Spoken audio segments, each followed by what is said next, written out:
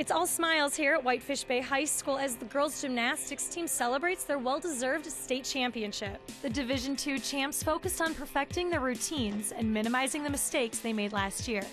We took second last year, so I think it had that with that buffer year of being able to work up and slowly get to where we needed to be. I think that probably helped keep us in the lead.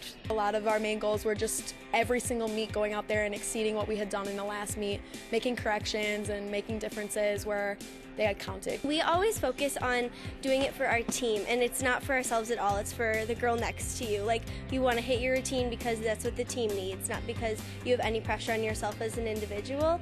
So that was like our only goal going in, was to hit our routines as a team. They credit their incredibly strong team cohesiveness for the success this season. The girls are in the gym every day for each other, their parents, and Coach Mary. We know that if somebody doesn't hit the routine, we got each other's back. It's a phrase that we say, we got your back.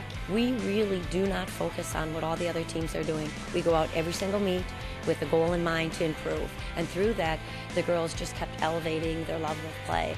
And ultimately, that gave us, going into state, a 4-point lead. Although the Blue Dukes held the #1 rank all season long, the girls faced a number of challenges before they headed into state. Going into the season, our goal was to hit 143 points, knowing that fully that would be a stretch. We had a lot of injuries going into the season.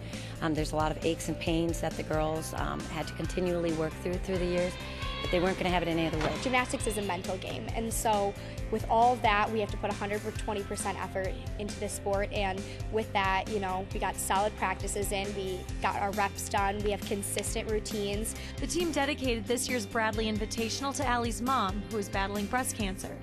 The gym is decorated with the breast cancer ribbons to show their support and come together as a family for Allie and her mom during this difficult time.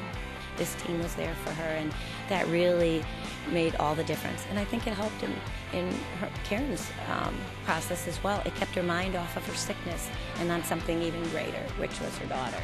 Congratulations, Whitefish Bay Gymnastics, on your Division II state title and for being our Team of the Week.